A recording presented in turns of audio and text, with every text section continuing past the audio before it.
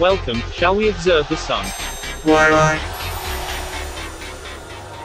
Starting off today with X-class solar flare. A big and very active sunspot complex emerged over the sun's northeastern limb yesterday.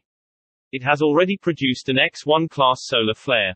NASA's Solar Dynamics Observatory recorded the blast on April 17 at 3:34 Coordinated Universal Time. Here is the solar flare classification chart, showing the last 3 days of flare activity. It shows 5 M-class flares thus far, and the X-class flare that occurred today.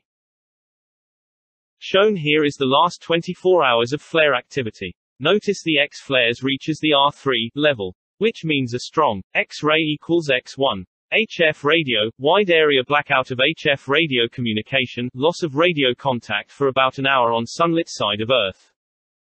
Observed, with this LASCOC2 filter, the CME from the 16th to the 17th are shown. The last CME occurs after the X flare.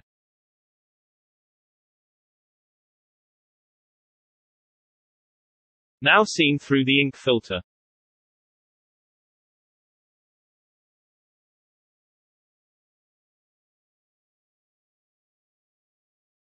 On the LASCOC3 filter, the CME can be observed, expanding out through space, smoke ring CME on the left side of the Sun. For the lycanthrope, out there, the Moon is in the waning gibbous phase, illumination, 99%. Something beautiful happened in the morning sky. Just before the Sun came up, you could see 4 bright planets in a row. They are lining up days ahead of an amazing conjunction between Venus and Jupiter. Paolo Bardelli photographed the planetary sprawl before sunrise on April 16 from Sumerago, Italy. Happy holiday. And as always, sit back, relax, and let me keep my eye on the sun for you.